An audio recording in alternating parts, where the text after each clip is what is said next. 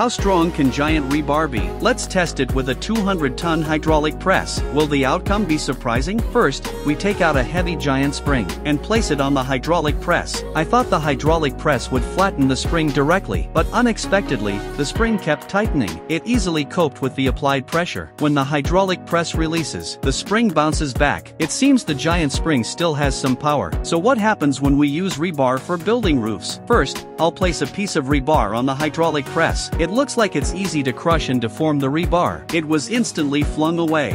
If one doesn't work, let's try two. You can see, under the immense pressure of the hydraulic press, these two rebar can still hold on for a while. As the pressure value gets higher and higher, this pair of rebar is slowly squeezed and bent. So, if there are enough rebar, could they suppress the hydraulic press? So I took a bundle of rebar and placed it on the hydraulic press. Perhaps it was loosely secured with wire, and the hydraulic press quickly broke it apart. After this lesson, they welded 4 rebar rods together. Surely this can't be crushed now. It's clear the hydraulic press is struggling immensely. After a long time, it still couldn't bend the rebar. Next, they heated the rebar until it was red hot. The pressure applied by the hydraulic press causes the red hot rebar to gradually crack. It soon crushes the rebar into a pancake. What do you think could withstand the hydraulic press's squeeze?